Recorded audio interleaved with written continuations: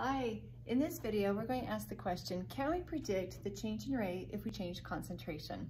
So I have three basic steps for you. The first one I call the baseline. You've got to create a baseline by substituting 1 for every concentration, okay? Second, we're going to substitute in the conditions that were given in the problem. And then third, all you do is compare the rate that you got from step 1 to the rate that you got in step 2, the new conditions, and that will tell you how to predict the change in rate. So I have several examples here. We're going to have first this rate law. Rate equals K times the concentration of A to the first order times the concentration of B to the second order. So let me ask you a quick question. What's the overall order for that rate law? 1 plus 2, third order, using that ordinal term, third order. Nice. So in this first example, we're going to say A is held constant and B is doubled. And we want to know what happens to the rate, predict the change in rate. So let's do step 1. We're going to create our baseline. I'm going to say rate equals K, and I'm going to put 1 in for every concentration. 1 to the 1 times 1 to that second order. And remember the orders, we just use those as exponents. This is going to be rate equals 1. Okay, the rate will equal 1. I'll put it right here. Rate equals 1. Now, I'm going to substitute in our situation, okay? The new conditions that they're giving us. They're saying A is constant, B is doubled. So let's go ahead and do that. Rate equals K. So A is constant, that means it's going to be the same. Constant from A, where it was 1, so that means A is still 1. It's going to be constant. Now, B is doubled. Well, what's double 1? It's 2. So this is going to be 2 squared. So 1 to the 1 is 1. 2 squared is 4. 1 times 4 is 4. So now we can make our prediction. It is going to go 4 times faster. It will quadruple. If you double B and hold A constant, the rate will go 4 times faster. And if they happen to give you the initial rate, all you'd have to do is multiply it by 4 if you doubled B, and that because you know that the rate will go 4 times faster. Okay, let's do it again. This time we're going to flip-flop. We're going to change the conditions. Now A is doubled and B is held constant. So we know that the rate is going to be 1, and we rig it that way. By putting 1 in for every concentration, the rate will always be 1. It makes it really easy to compare.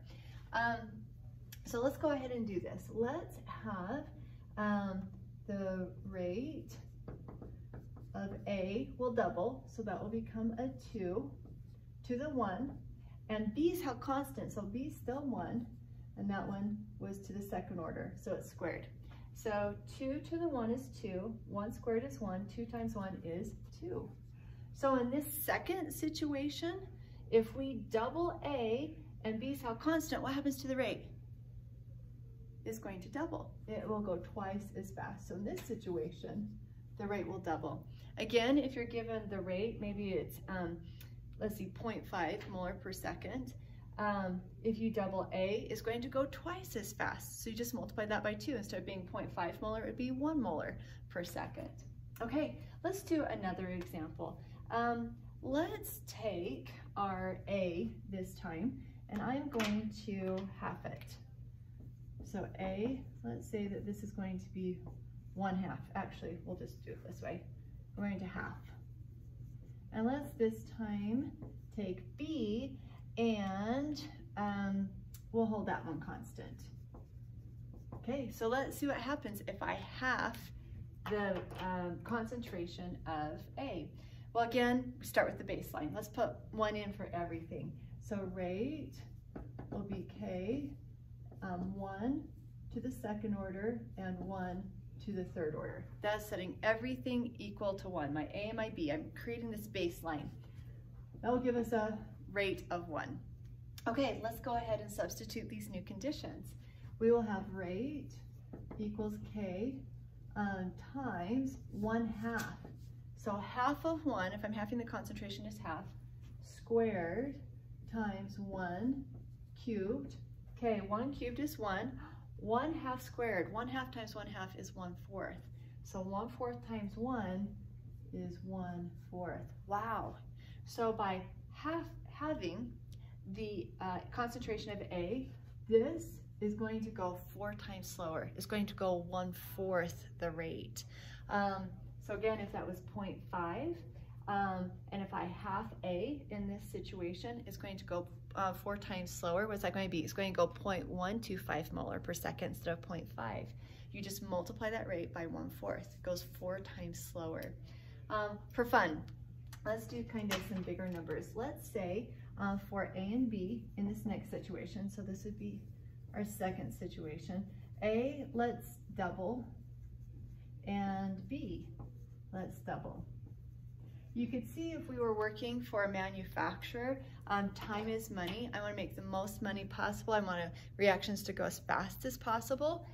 It would be a big deal knowing the impact, the orders of concentrations in a rate law.